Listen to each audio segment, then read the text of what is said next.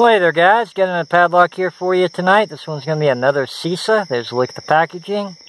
It's red and white. There's a good look at their logo right there. This one is going to be 22010 by 60 millimeters. Get this out of the way. This one's made in Venezuela. Some of them are made in Italy.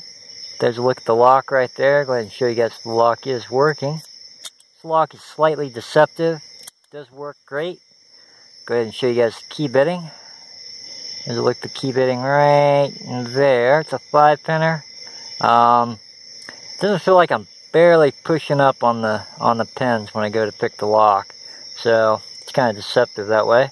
I'll be tensioning the lock with a Sparrows double-ended tension wrench, the large one. They come in 3 different widths: large, medium, and small. I'll be using the large one on this padlock. Seems to work good in the keyway.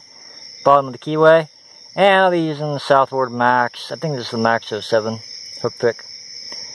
Right off the bat, I barely touch that back pin. I get a tiny little false set. Back to the first pin, drops into a deeper false set. And I think I'm on the second pin. Another false set, back to the first, deeper false set. And we are open. Back to the third one. So there it is, guys, picked open. Not too bad of a lock. They're pretty fun, pretty responsive as far as coming in and out of false sets and stuff like that. That's going to be the CISA 22010 by 60. That's really all I got, guys. Need some lockpicks? Check out Southord.com. As always, guys, thanks for tuning in. You guys have a good one.